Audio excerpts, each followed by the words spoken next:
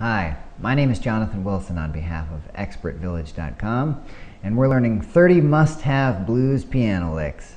These are the easy ones, and we're starting with lick number 1.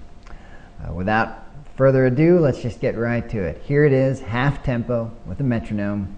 Check out the notation. It goes like this.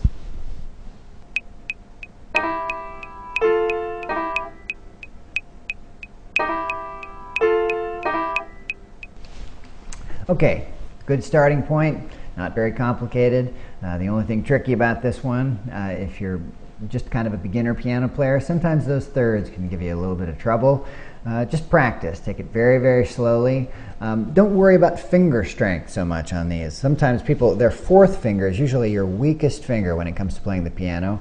If you can, in a situation like this, just kind of put those fingers down and use more of a wrist action. Use your hand more to get the notes to sound instead of trying to muscle it with your fingers. That'll help a little bit. Okay, but now let's hear that same lick over a full blues chorus with a backup band. And in this case, I'll alter the notes naturally. When you play the major third over the 1 chord, and then when it changes to the 4 chord, you have the tendency to flat that third. So I'll just kind of go back and forth between those two things. You'll see it. But here it is, up to speed with the backup band.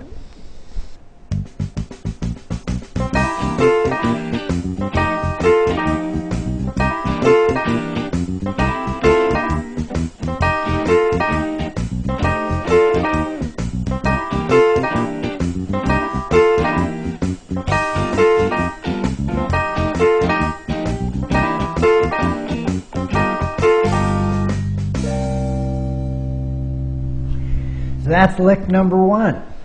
A good starting point, nice and easy. We'll keep things simple for lick number 2 coming up next.